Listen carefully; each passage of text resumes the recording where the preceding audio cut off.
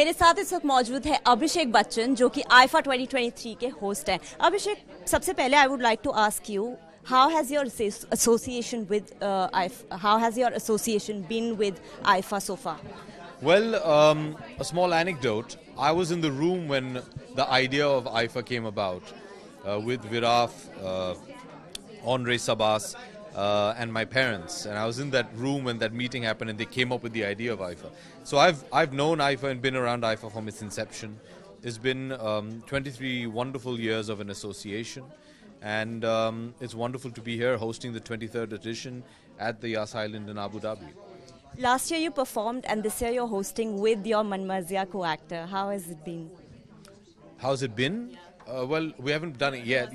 Yeah, it's wonderful. I mean, Vicky's a dear, dear friend.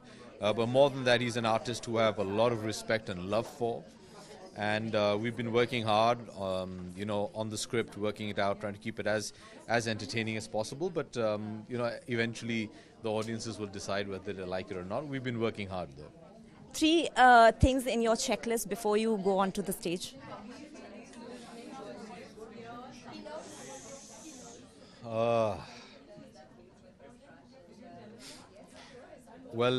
I think the first and foremost would obviously be, to run through your lines. And the next 2 is what my wife taught me many years ago before my first ever stage performance. Check your teeth and check your zipper. That was a good one. Okay, Aishwarya just sometime back she walked the red carpet at Cannes. Yeah. One word to describe her look this year. Wonderful. And 3 best moments from your 2022 IIFA performance.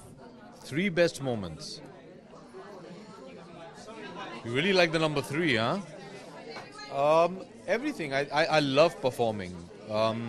As film actors, we very seldom get to perform in front of a live audience. So, doing stage performances is the closest we get to that, unless we're doing a play, for example.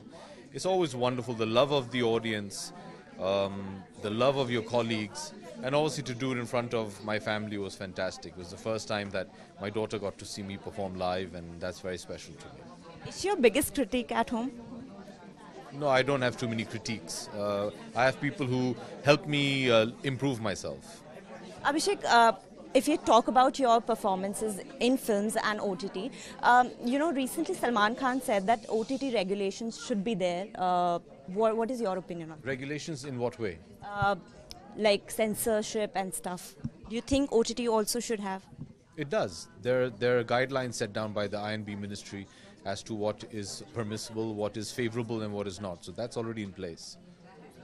And what do you have to say about the recent wrestlers protest that is happening in happening in This is not Delhi? the occasion to talk about that. So yeah. All right, thank you so much. This is not the occasion to talk about it. Yeah. All right, thank you so much, Abhishek. That was lovely talking to you.